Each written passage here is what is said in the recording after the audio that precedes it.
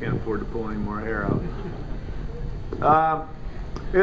I was just happy by the third period that that we were playing. I thought we made some adjustments in our lines going into the third period. I thought the Darnell line played really well, had a lot of good scoring chances all night long, and they were probably our most consistent line.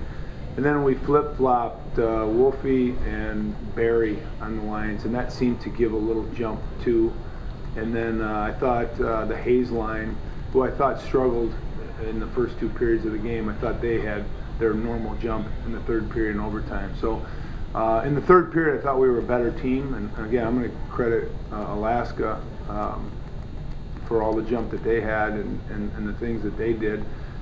But it was nice to see a puck finally go in, because you get in those games and you think, oh boy, here we go. Puck's hard to go in. That one save he made, there was a penalty. I forgot who shot, if it was Tanner or whatever, and he just kind of threw his glove out and caught it. What a heck of a save.